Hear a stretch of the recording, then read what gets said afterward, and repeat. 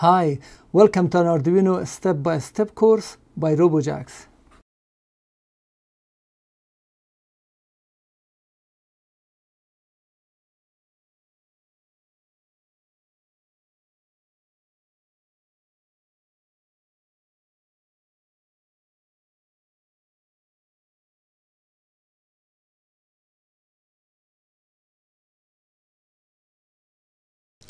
In this lecture, we are going to learn how we can display the temperature that is measured with this DHT11 temperature and humidity sensor on this TM1637 modules. We have already studied and learned how we can use this with all the features on the serial monitor, and also we know how to use TM1637 LED display. Now in this lecture we are going to combine this and see how we can use these two modules with these two different type of 7-segment display, and we are going to use to display the temperature on them. This portion of the code is exactly the same as DHT11 without a display. I've explained it. For the TM1637, I've put the start of the setting and I put end of the setting. So this portion, everything is for the settings of TM1637. Clock pin as pin 5 and digital in-out pin at pin 6. These are constants. And then this is a class we create. From this class we create an object, an instance of the class, we call it display, and it has two parameters, the first and the second. The first one we pass the clock. This is as if we type 5 here and data in out, and we pass this data in out here as if we type 6 here. Data type, this is an array of blank. All of these are a hex value of 0x0, that's a hex value with a value 0, 0, 0. These are for the 4 digits. Whenever we need to clear the screen, this will be used, and we just call the blank. The test delay that I've used when I run different iteration, so 2000 milliseconds is for the test. Inside the setup, we initialize the serial monitor in case you get some issue with a LED display, so you can debug it from here. And then we set the brightness, display.set brightness, and 0x0f. This is the hexadecimal value to set at the maximum brightness. Inside the loop, initialize the DHT11 as before. This is exactly the same. This was the code that we just ran without the display. After this, here it starts. We set display set segment blank. So this is blanking the screen because this is a loop, and continuously there will be more information.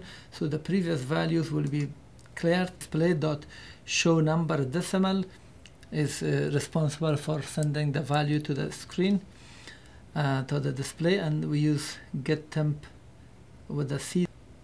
This function will get the temperature in Celsius, and then this false means no 0 before this, and this 2 means length of the digits in Celsius.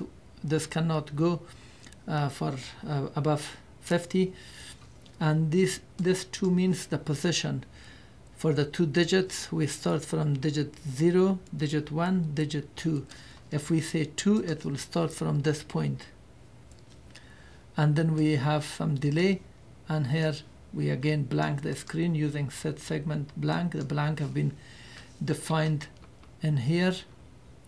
I mentioned it. This is coming here and we are using it. And here we just use the show number decimal. This time we don't mention anything, just say get temp Fahrenheit. As you can see, this 72 or 82 is the Fahrenheit temperature without all those parameters. And now I have set this to true. As you can see, with Fahrenheit we are getting also 2 zeros. I've set this to start from 0. As you can see, the Celsius is starting from 0, and here I've changed it to 1.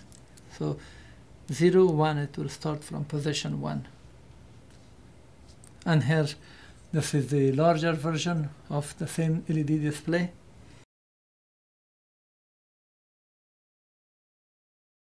Here is the wiring for DHT11 with TM1637 chip with 4-digit LED display. And this section, the wiring is exactly the same as before. For the right pin, I've connected it to the ground, which have been connected to the ground of Arduino. This line of breadboard have been connected via this red wire to 5 volts. This is the clock pin, have been connected via yellow wire to pin 5. And this is the data in out pin, have been connected via this orange wire to pin number 6. The third pin from the top is the VCC, have been connected to 5 volts to this line. And the last pin is ground, have been connected to this line, which is connected to the ground. The wiring of DHT11 with the larger LED display. This portion is exactly the same. The wiring, however, is a little different here. The data pin and clock is the same piece. The ground and VCC have been swapped. So the VCC or 5 volt is the lower pin, which have been connected here, and the ground have been connected to the ground. For the PCB version of DHT11, this portion is exactly the same, and the wiring is for the LED display is the same as I just explained. For the DHT11 PCB version, this portion is exactly the same. The larger LED display wiring is the same as I've just explained. And here is a demonstration. With the large module, we have also a power LED at the bottom, which is good. Now it shows the Fahrenheit 29 and now it shows the Celsius in 27 degrees and Fahrenheit 80 with the zeros that I have enabled. And let me apply heat with my heat gun from. Now let me apply heat with my Mastercraft heat gun, which I bought it from Canadian Tire Store. And let's see.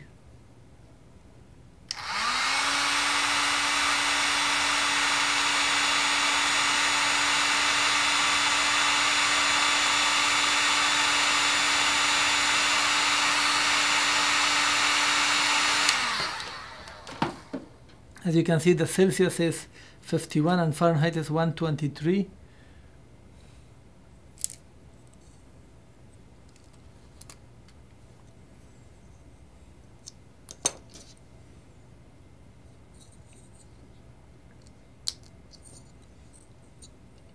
And here is the green version of the same module.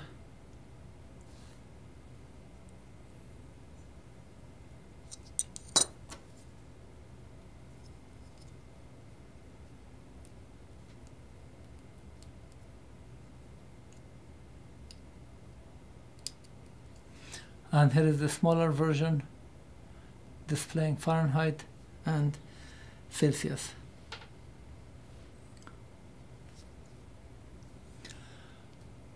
This was how to use the TM1637 with TM1637 LED display. Thank you for watching. Now it shows the Celsius in 27 degrees and Fahrenheit 80 with the zeros that I have enabled. Now let me apply heat with my Mastercraft heat gun.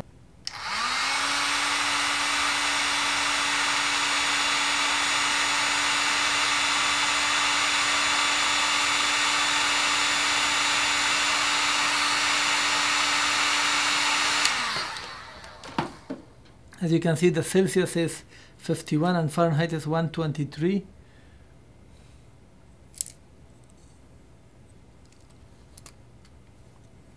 Here is the green version of the same module.